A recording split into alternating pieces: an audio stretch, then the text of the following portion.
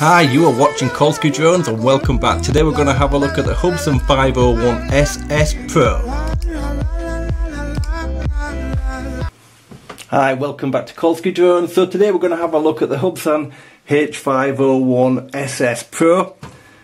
So over the next few weeks I'm going to be doing reviews on some of the brushless GPS quads that you can get on the market that have been out a bit but that's still great value for money. So I've got the Hubsan 501S, the Parrot Bebop 1, the Parrot Bebop 2, the Aosenma Cg035 and the Bugs 2W, not in any particular order, and that's what we're going to look at because you can still buy some really nice quads out there on the market that are a really good price. So let's have a look at this one. So the difference between this and all the others I'm going to do is this one is 5.8 gigahertz. So in other words, doesn't need a phone, it doesn't use Wi-Fi, it uses 5.8 gigahertz and it's picked up through the antenna on the top of the transmitter. This is the Pro version, so you can get two versions. You can actually buy three. You can buy this standalone, or you can buy it with the older type controller, or you can buy it with a Pro controller. I used to have the one that had the non-Pro controller and sold it about a year ago because I didn't ever get on with the remote. This is a so much better remote. So let's have a look at the drone. So this is the drone. It's really nicely finished off. It's a very well made, hundreds of videos of this thing on YouTube. But this is the later version. So this one doesn't need the compass calibrating every time you fly. The older one did, even the Pro did. This one you can just calibrate the compass when you like, and I'll show you how to do that in a bit. So the other difference between this and some of the others we're going to be looking at is this one doesn't have a proprietary battery. This one's on a 2700 2S battery. You can buy these anywhere. There's loads of different ones. You don't have to buy the Hubsan one, even though the Hubsan one's good value. And it comes with an EC3 connector. So let's plug it in and show you what you get. So as you can see, it just plugs in the back like this. And just let it bind to the drone. So what it's doing when you first turn it on, it's going to do a gyro sensor, so it's going to level itself. So at this point you don't move the drone. So it's got that level. Now the beep you hear, I'm sorry about that, the beep is because it's not got a GPS lock in here. The beep will stop when it gets a GPS lock. So let's have a look at the controller. So this is your controller. You've got your typical controls. This is on mode 1, so I've changed this over. This comes mode 2 or mode 1. You can do it if you want. You've got GPS button, so all the Hubsans are the same. The buttons are in the wrong way around in my opinion. So off is down, up is on. So GPS on is that one, and then you've got return to home. Return to home will only work when you have the GPS turned on. So that is your return to home switch. Flick it up, it'll return to home. On this side you've got your headless mode.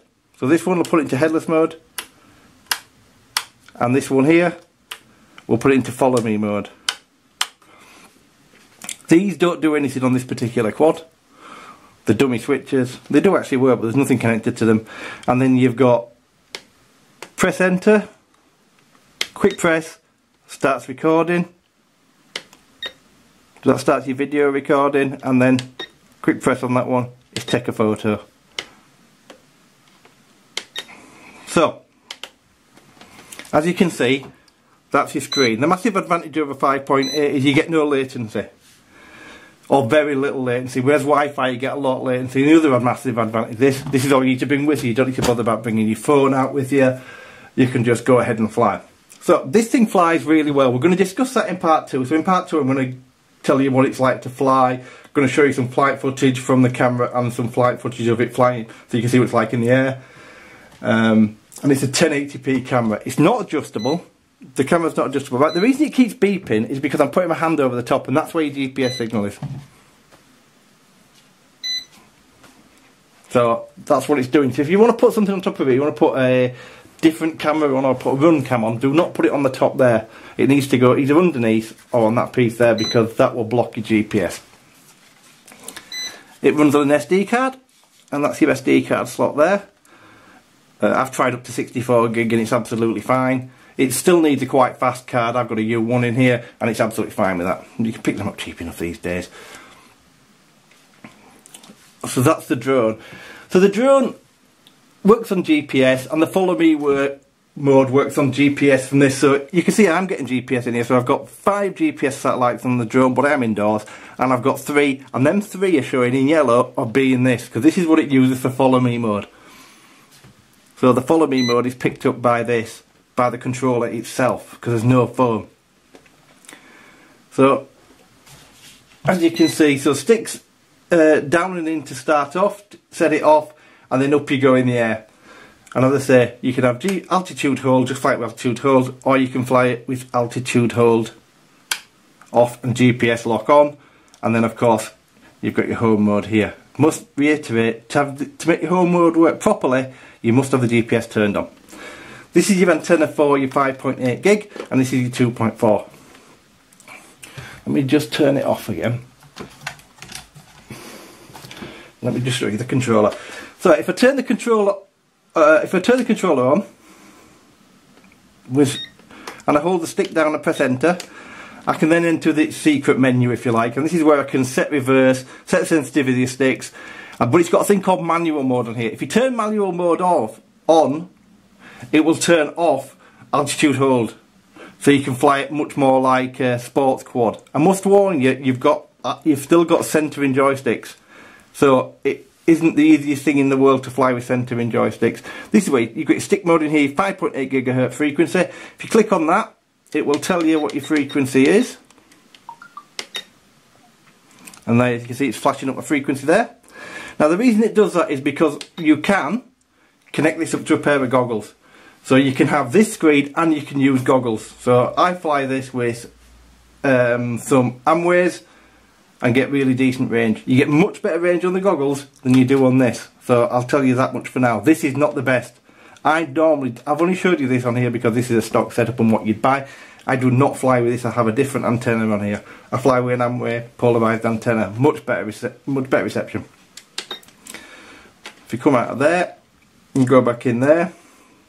So if you want to calibrate the compass, it's a simple matter of holding that stick to the left and wiggling this one left and right until it comes up compass calibration on the screen. Let's see if I can make it do it.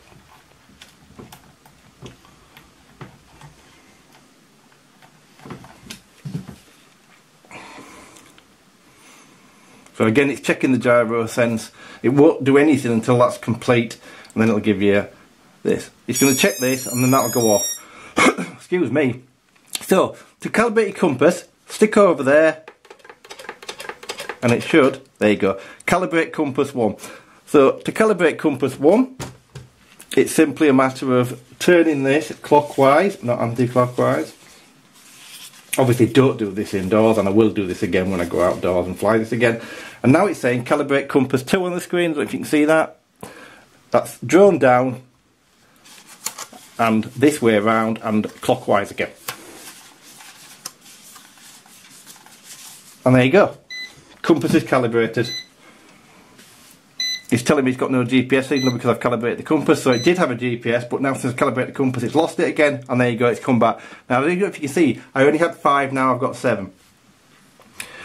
Although you don't need to calibrate the compass anymore, I strongly recommend doing it because I have found there's a little bit of drift if you don't calibrate the compass. So I still calibrate the compass most like. So that's the quick overview of the drone. As you can see, it's really nicely finished off. You can pick these up new for around £205, or if you want to buy it from Banggood, £170, £180. But you can get them cheaper if you want to buy one second hand off eBay. I strongly recommend going with this transmitter and not the other one that comes with it, which is much cheaper. But it's a great drone. In part 2, which will be coming up later in the week, we'll discuss the flight characteristics, the battery time, the range, and I'll show you the flight footage. So, thanks very much for watching, have a fantastic day and keep flying. Press start.